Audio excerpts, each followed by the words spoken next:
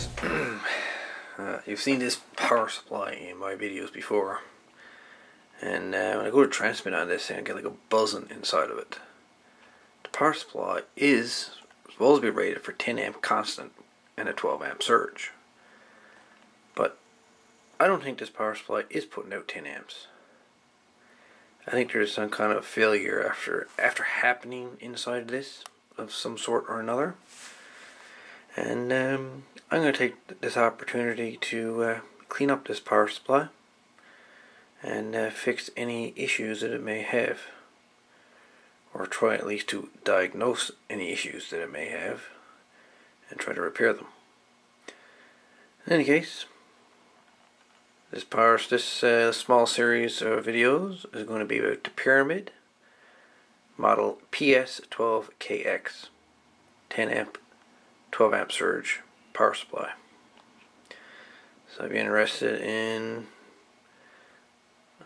watching a little bit about this power supply, maybe learn a thing or two, then stand by. Let's get this show on the road. And as I like to do with any type of equipment that I'm planning on working on, especially when it comes to AC, is I cut off the cord right away. As such. Now I have no other choice but to repair it. Again, Pyramid PS12KX. So I've taken the cover off the power supply, and here is the 12 amp power supply, or I should say transformer, and it is marked PE12K. That transformer should be capable easy of at least 5 amps for sure, 6 amps, 5 amps. But most of the current, as I've said before with these Pyramid power supplies, your actual current amplifiers are these two here. And these are, let's see if I can bring them up here. If anybody is used to working on power supplies like myself will know that the current amps in any type of these power supplies is a 2N 3055. 2N 3055. If either one of these fails, then there's a couple things that could happen with these power supplies.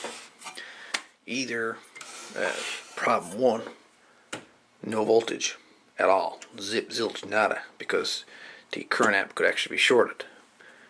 Another thing that could actually happen is that the current rating of the power supply, what it originally was, it doesn't make that same amount of current anymore.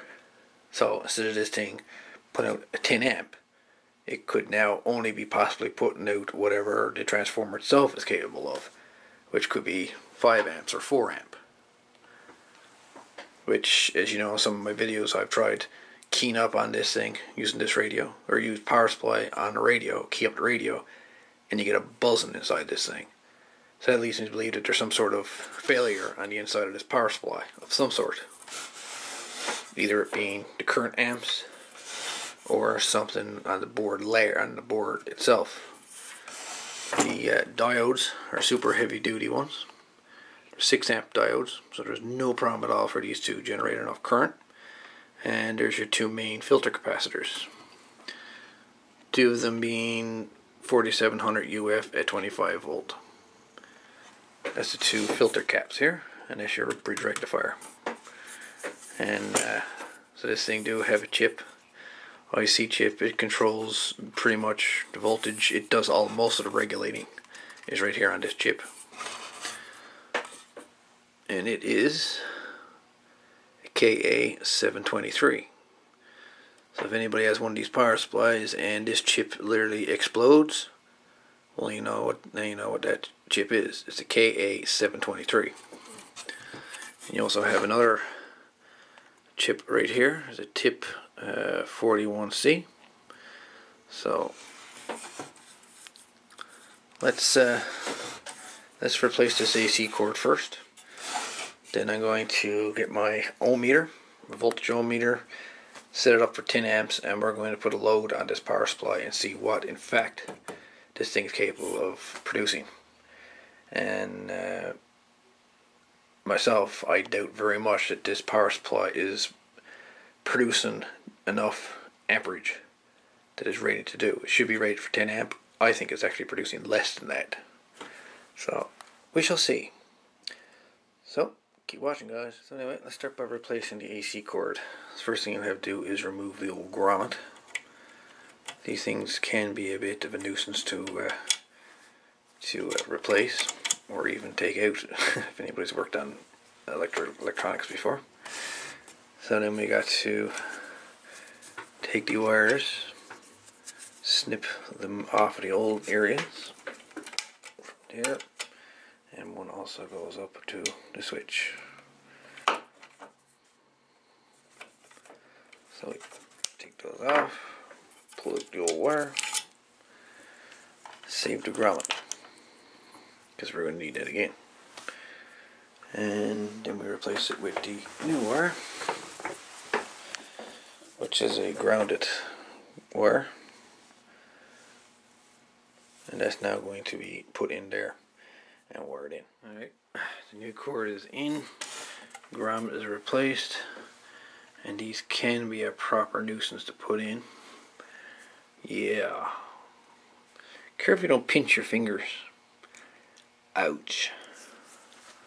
So anyways, let's get a lug on the green wire and then get this all fired up.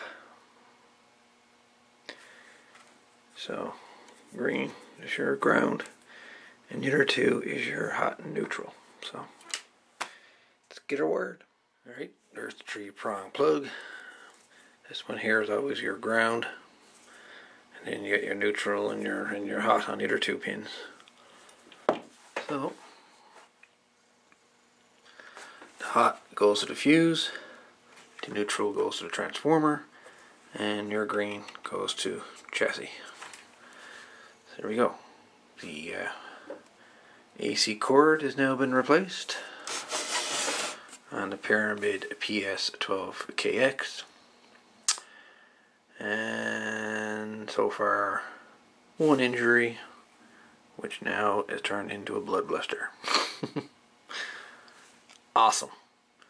Anyways, let's next video there we'll try out the power supply and see if she's still doing the buzz thing.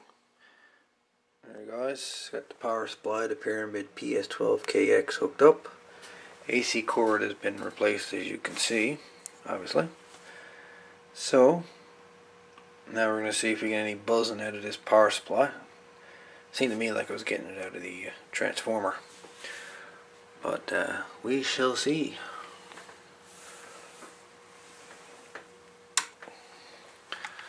Core 138. Test 1 2 1 2 1 2 1 2 1 2. And that's when I had modulation turned up. So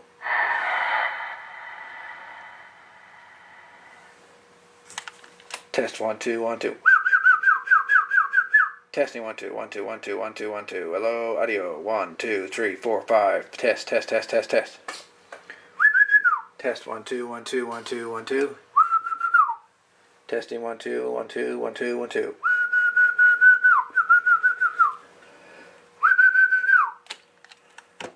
No buzzing.